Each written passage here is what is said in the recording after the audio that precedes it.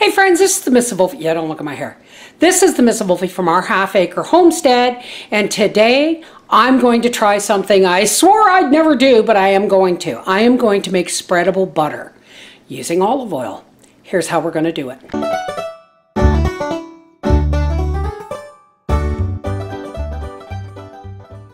Okay, so what we have here is 1 cup of room temperature butter. It has to be room temperature. Okay, and we're going to get that whipping. You're going to need salt too. Now you don't have to add salt if you don't want to,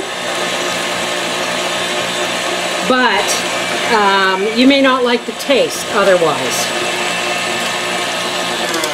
So let's just scrape down the sides here.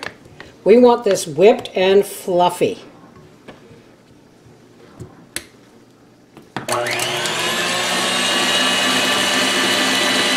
Now we're going to take 3/4 of a cup of extra virgin olive oil. You can use sunflower oil or a lighter oil, but this is what I have, so this is what I'm using.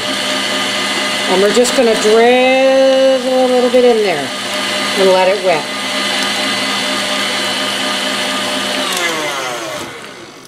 Scrape down the sides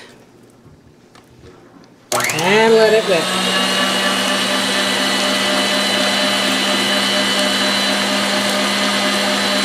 Just drizzle a little more.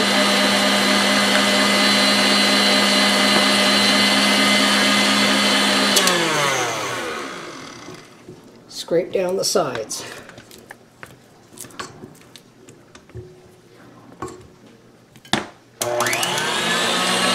Now this apparently will remain spreadable even after it comes out of the refrigerator. Oh, I found my angle, I think.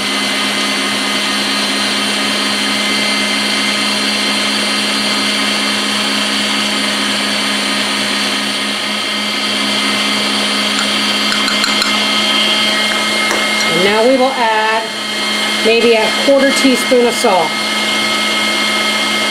This is my solution to margarine. Now, I won't have hydrogenated fats and oils in my home. They're just not good for you. Look at that. Isn't that beautiful? So I'm just going to scrape it down one more time because we want to make sure we get all the oil emulsified into that or whipped into that butter.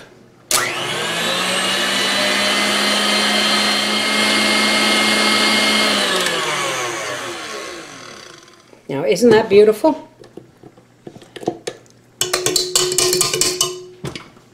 Just beautiful. Now, I'm going to, I got 2 tubs out here, but I don't think I'm going to need them. This is kind of a 2-cup tub, and there it is. I will put this in the refrigerator.